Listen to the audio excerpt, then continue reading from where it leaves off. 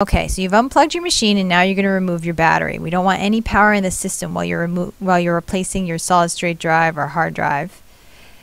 Next, we're going to take our Phillips screwdriver and we're going to remove a screw here and here, which we've already done. And you're going to take your pry tool and you're going to start to apply some pressure and you're going to push down on that panel while you do it. And it should just pop right off, just like so.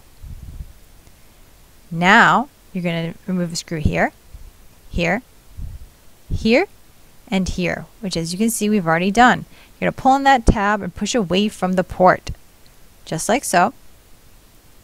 And you're going to pull it out and remove a screw here, here, here, and here, which we've already done.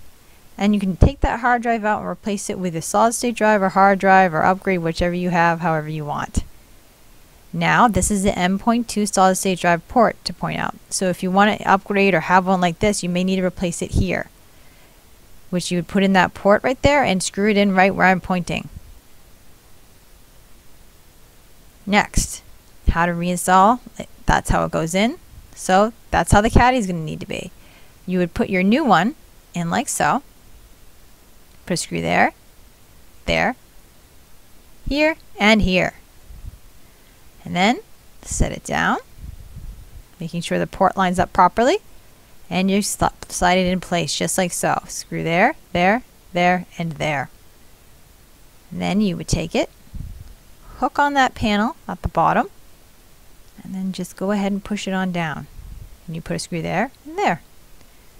Next, you would take your battery and go ahead and reinstall it and lock it into place.